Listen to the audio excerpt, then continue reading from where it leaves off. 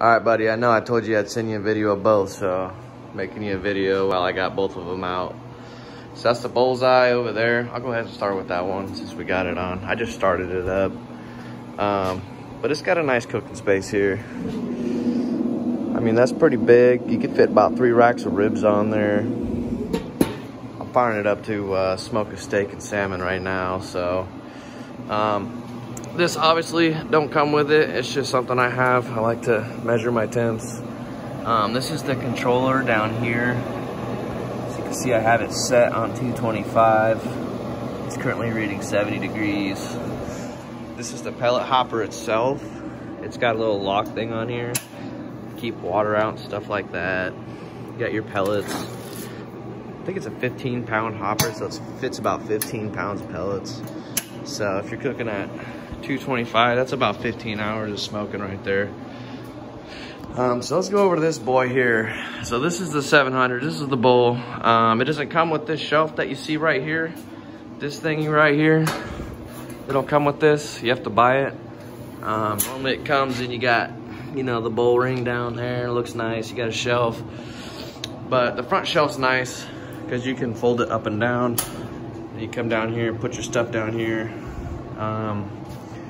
Comes with another PID controller like the other one, so it's got precision temperature control. This one actually has Wi-Fi, so you can connect it to your phone, see the temperature on your phone as well. You can start the grill from your phone. You can change the temp from your phone. It's pretty cool.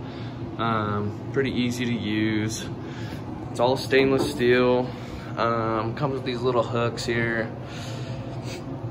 So this one comes with a 40-pound hopper. So that's what this thing is on the back. You could fit 40 pounds of pellets on here. So at 225, you know, you're smoking, that's 40 hours of cooking right there. I mean, I don't know what, so I barely fill that up. But yeah, let's open this bad boy up. Almost forgot to show you. I mean, I rarely use this, mostly to pull it around and stuff, but this is a drip bucket. It doesn't come with the foil, obviously. I just put it in there for easier cleanup, but that's where all the drippings drip down into. So here I have foil on it, on my drip pan. Normally I don't put foil on it. I just scrape it, just to make it easier on my life. But sometimes if I'm doing like a barbecue glaze, like sometimes I like to do that on my chicken, I'll put some foil down on there prior to, just so that way cleanup's easier. I can just crumble that up, throw it away before the next cook. But this is a huge cooking space. I've actually been able to put 6 racks of ribs on this, long ways, and still had some room on there, a little bit of room. You could do them, you know, this way as well, whatever way you want to do it. But the cooking space is huge on this. It does have a light. Mine's pretty dark. I haven't cleaned it. You know, I rarely use it. But yeah, man, the thing's a beast. I haven't cleaned it since I've gotten it, so it's dirty, but who cares? But yeah, man, you're looking at $1,200 smoker right there versus, you know, right now $399 shipped to your door. But this one's a beast as well. So if I was starting out, you know, in the smoking world, I would probably start with this guy here, honestly. Even though I started with technically the big boy, but I smoke a lot of foods for like my family and I. So I needed something big, but now that I've gotten this, man, propane grill, gave it away to my buddy, don't even need it. This thing here, so it basically goes, has a low setting, which will basically maintain around 200 degrees or so. And then it goes in 25-degree increments. It's got a riot mode, so it'll go all the way to 500 degrees, and then it'll go with the riot mode. Riot mode will get it all the way up to 750 degrees.